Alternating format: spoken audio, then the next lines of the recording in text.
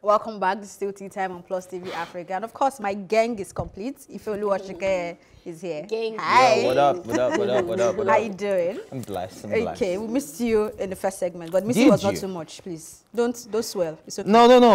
Moving because I know on. you're being sarcastic about it, but it's fine. Let's go on. Okay, the federal government has congratulated Nigerian-born Lauds Igbokwe on her recent promotion to chairman of the Universal Studio Group, a division of NBC Universal, one of the world's leading media and entertainment companies. In a statement, the Minister of Information and Culture, Alhaji Lai Mohammed, said the federal government is very delighted at the news of the promotion, which is the latest in a string of successes that have been recorded by Igbokwe. His statement read in part, quote, Igbokwe is an inspiration to millions of youth around the world, and in particular those in our country's burgeoning creative industry, end of quote. And also Ifeoluwa, very inspired. very inspired. This thing it made me so happy on so many levels. If you break down the wins, she's won in too many ways.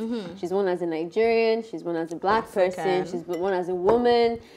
And her role is actually influential. You know, there's some titles that they give you and it's just title. There's really not that much to it. But this role can do a lot for each win that I've mentioned. You can do a lot for the black community. You can do a lot for representing women better. You can do a lot for even for the Nigerian culture. I don't know how she's going to do it, but I know that her role is quite huge, and there's a lot. With a lot of responsibility. There's a lot as well. to it for it, and I know she's very deserving. Like when I read the story, to be honest with you, it was the first time I kind of like noticed her that much. So when they said it was part of the many records, I was like, okay, let's go and check out what these many records are. And she has done a lot. Like, I don't mind breaking everything down, printing it and putting it on my timeline. Papa God, these are the kind of people that I want to be standing and fighting for on social media, like, and writing a book about. You get. But yeah. So yeah, I really This is actually like my ex-girlfriend's auntie. Okay. Okay. Thank you very much. Wahala. Imagine ex-girlfriend auntie. And I'm very excited about it because knowing her, my ex always spoke about her auntie and all the things she's put into place, especially while she was in America. And I'm actually excited about this because this just takes away the victim card that a lot of black people like to play. Like, oh, they don't give us a lot of reference. They don't give us a lot of this. They don't do this. Does it really take it away? Exactly. It doesn't completely take it away, but I want you to know that, hold on, I'm not arguing with you. All I'm trying to let you know is that black people are succeeding in different fields of work. The ratio might be small, the percentage might be small, but a lot of us are putting in a lot of work, and a lot of them are also getting a lot of reference and a lot of reverence as well. So I think we should just put it that, look, no matter what it is in life that you're into, no matter what it is you do, you may seem like you're the minority, but if you keep putting in the work, if you're consistent with what you do, some way, somehow, somebody would recognize you. And I'm really excited about this, that she's actually getting this, and big shout out to her. I completely disagree with that ideology. One, because if you think that the racial tension in America doesn't have anything to do with her title and the win that she just got in there, you're playing. Oh, are you saying the racial tension has something to do with what they just gave to her? The Grammys. So Grammys it's not on merits, it's because of the racial tension. Because there is racial tension does not mean that she's not deserving. There has been a lot of people that have been deserving that didn't get their feet in the door in America because of racial discrimination. Now, because of the racial tension, we are bringing to light, forcing people to bend their ill standards of discrimination to give us a space on the table, and we're creating our own. Grammy just came out how many days ago to add to increase their quotas on women and minority groups. It's not because those women are not deserving or those minority groups are not deserving, but the racial tension is having that. So for you to, I don't like the fact that you're saying that there is an ongoing fight and we're winning it gradually, and it doesn't take away that fight. Yes. It doesn't, and I'm not saying that she's not deserving, or that his speech isn't necessarily like incorrect, that black people cannot work or whatever. But you cannot completely ignore the glass ceiling that has been placed on people, and it's not because we're lazy, and it's not because of victim mentality. It's the system. That's what I'm trying to correct. I put it to you now that a lot of black people are being exploited and being exported out of Africa into the Western world because of their knowledge, because of their expertise, because of a lot of things. These are some things that we have tended to ignore for a long time. Now, if probably we have a working system, if probably we have a lot of things put in place for Nigeria, maybe a lot of Nigerians don't feel you're actually digressing yes, now. completely. But I'm not done. Okay, go ahead. Yeah, which a lot of people are beginning to ignore. So for you to say that it's because of the racial tension, that is you taking away our credibility. Did you listen to anything we just said, or I just said? Because that's not the same. Can I be done before you speak? Thank you very much. All right. So back to what I was saying. I'm saying that if a lot of people would actually put into consideration what a lot of black people are doing, what a lot of people, then we would not be saying that, okay, their credibility or their merit is because of the racial tension going on around the world. It's not about that. Not what she nobody said. says that. That's not what she said. Can I be done? No, you are riding on something that is not what she said. So we need to correct that part. That's not what she said. I'm not saying that's what she said. Okay. I'm just saying we should. Something you saw on social media, because it wasn't said on this table, basically. That's what I'm trying to say. Does but it go have to be ahead. said on this table? I thought you were addressing my conversation. Yeah. I'm not addressing your okay, conversation. well, maybe you should have started with that because it looked like you caught conversation. But okay, go on. Go on. So back to what I was saying, I think a lot of people should start looking at the merit of people, start looking at the works. A lot of people just say that, okay, because you're Nigerian, it's because of this. Now look at what that Nigerian has done in the past.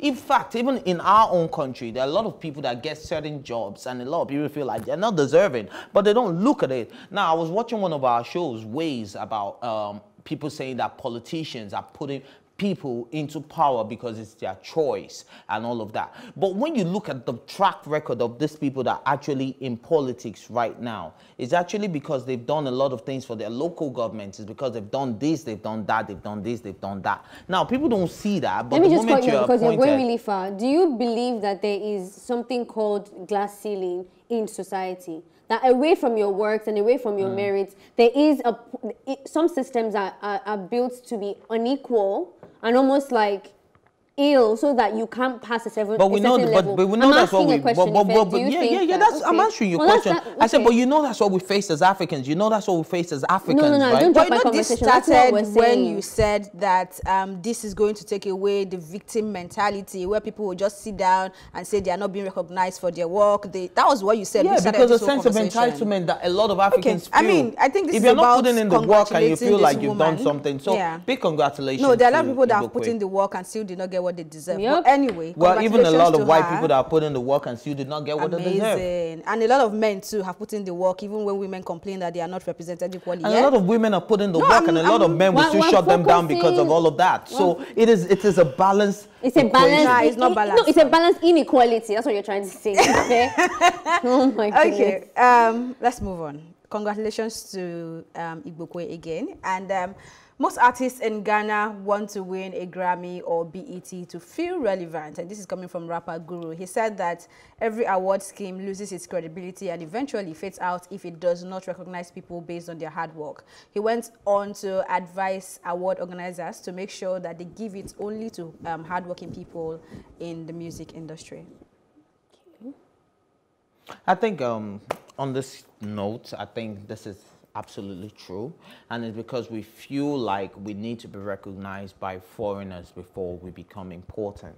The moment we start looking at our own words and our own recognition as very important and equally very reputable, then maybe we'll start seeing differently. If I feel like I can win a Sound City Music Awards, if I feel like I can win an Eddies Award and still be a notable artist, because I don't think any Grammy Award nominee is looking at any other award. So the moment we start putting preference on our own personal awards that come to us in our own country, then we'll begin to understand the fact that it's not about international recognition. It's not about you getting known in America. It's not about you getting that publicity all over the world that makes you a very good artist in your own country. Think about the people that are listening to you, which are your, now there's something called, what's it called now? target audience, right? Your target audience are your fans in Nigeria. The moment you realize that your fans in Nigeria are the ones that you should even give reference to when it comes to awards, then maybe you begin to appreciate the awards that come to you from Nigeria more. Because if you start thinking about being nominated for the Grammys, how many Americans know you? If we go through the percentages, then we'll probably be saying like 5% Americans know you, 95% Nigerians know you. I like that you use the word reputable, because that's what I'm concerned about. When people don't necessarily appreciate awards that happen here, sometimes you look at why they don't want to, and if you look at the track record, you begin to see that those that have even gotten the award can be said not to have been deserving of the award based on what happened in the year in question. I mean, when it comes to movies in Nigeria, I think we've grown to that point where we have reputable movie awards, and that's because they have worked over the years. They've gone through the point where we felt like they were not reputable and understood that they need to hold a standard. And I mean, we can gladly call the AMVCA, we can like gladly call what's this other one that happens as well? I need to remember the name. The last time it happened in Ghana and all. So we have that for movies, but do we have that for music? Can we really sit back and say this award is African, is Nigerian, and they're really sincere about it and doesn't feel like somebody paid to get this award and all that? So I think that they also need to work on their on them being reputable for people to begin to accept them. And this is not to say that that mindset of anything foreign is sweet. I mean, we have it, and it can be very irritating, even in the way that our media would report things that happen to a Nigerian or what a Nigerian has done, and now base that on what a foreigner has done and how they report it. You see the massive difference, and that was why I was really upset when it was, I think when it was the lockdown, when Kemen started his whole fitness thing, staying at home. Nobody was paying attention in the Nigerian media space until we called him to the show. But you saw, I don't want to mention his name now, a foreign actor, he put off his white shirt and was working out every day at home and showing clips, and it was news. They were reporting it as one of the biggest deals. So we also need to begin to appreciate ourselves as much as the reputation needs to be upheld. That's how I feel about it. I think this has become very general as well, because you see a lot of people coming against, now let's leave music now and go into the music scene. A lot of people see the Oscars as a whitewash award, where it is the white supremacists that are giving out the awards and all that. So I think this is very, very common with every industry and every country, where you look at it like, okay, because it is this person giving the award, it's not reputable. Because these people are racist, it's not reputable. So I think it's a structure that needs to be worked on globally, and it's not just in Nigeria. I like that you mentioned target audience in your thing, because the first thing for me was like, sometimes some people's sounds are just they've made it so biteable globally that they will get the global recognition, and that's not always a bad thing. I think if I'm making art, if I'm making any type of expressive performance or whatever, me personally, I would want to get global recognition if that is my target audience, like you mentioned. There is nothing wrong with wanting to stay local, but I don't think there's anything wrong with also wanting to appeal to other audiences. We've had a lot of guests on the show when we ask them, like, you know, what's your target? Who do you want to listen to your sound? And they say everyone globally. So I don't think that's a bad thing. But then I cannot deny the fact, like you've mentioned, you've also mentioned, that there is the new colonization mentality still perpetrating in our minds, where white is right, and if we get an applause from the master, then we've done well. There is that mindset, of course, but it's hard to speak for people. You know, you don't really know the mindset behind the person's need to want to get that recognition. Like someone like Burna Boy, for me, as much as I don't like his way of speaking sometimes, I feel like he's giving me enough reason to believe that he is indeed Afrocentric and doesn't really want the white man's applause, but Grammys was still a big deal, and that's not a problem for me. So that for me was a good balance. Okay, very quickly before we go, Chika Ike finally reacts to rumored relationship with Regina Daniels' billionaire husband Ned Nwoko. Now, this drama started over the weekend when a video of Regina Daniels' mom surfaced online, where she was telling Chika Ike to stay away from her daughter's husband, and now she's responding saying, no, I'm not, that's not to dating Ned Nwoko. She says, I'm not about to be anybody's seventh wife, never. This story, I've tried to stay very quiet from it because, you know, a lot of the times rumors have a way of, you know, perpetrating faster than facts. It's just nicer to have whatever. And the truth of the matter is, I'm not in Chika's room. I don't see her with, you know, Ned Nwoko having conversations or whatever. So no one can really speak on that matter just but her. Conversations? So no one can speak on that matter but her. I like that she came out though to mention that she would never be the 7th wife. That's the important part of this conversation. conversation. So if she said that, then that's it. Whatever she wants to do with any other part of that conversation is not relevant. I don't like the commentators that I've seen on social media, and I like that people are having kind of like a balanced conversation with this. Usually, they're always attacking the side chick and they're always bashing, and I was expecting a lot of bashing, but it seems to people to be like, what's the problem? Because no, are you saying you don't understand why it is a what's the problem issue? No, I'm saying that I can explain it to you why it is like that. Why? Because in their head, the man in question has 6 wives already. So they have given him the room and the opportunity and the authority to have even 20. So if there is a side chick, they don't care and they are not worried about the side chick. Because they're saying if a Regina Daniels can do it, then you can do it. It doesn't mean that we have changed our mentality. If this was a man with just 1 wife, she will be dragged from Twitter to Facebook to Instagram. So that's what I want to make clear now. Right. Okay. Amazing thoughts on not wanting to be a 7th wife, but are you having an affair with a married man? That's a big question we need to ask, because we know that that is what happens in the society today. We've seen a lot of married men die in relationships with a lot of girls, even though they are married to 6, 7, 8, 9, 10 wives, but they still have other relationships outside. But Regina Daniels had a relationship with him before they got married. No problem with that, but they got married, right? It became legal, right? Wow. It became legal, right? But Chika Ike is now saying that I'm not going to get married. So I'm not about to marry him. So no, that's not exactly what I'm saying. Now, what I'm saying is that I think we're losing the focus here. Okay, before Rita Daniels came out to say a whole lot of this. Now, I want to believe that that's an inside gist coming from Rita herself, right? Something involving a daughter, a very young daughter, which she's very protective about. And she gave her to an old man. She was so protective. She gave her to a man that has 6 before. You know, that's a terrible mentality for you to even think that giving a young girl to an old man. She didn't give a young girl. Now that's the mentality we need to get out of our head. You don't give. I wish you had you don't time. Give a child to anyone. That point has been taken. It is the child's decision whether she wants to be with a man or not. Whether he's 92 and she decides that she wants to be with she's protective. What now happens? So she's very protective of it. So Chika Ike has not denied having a relationship.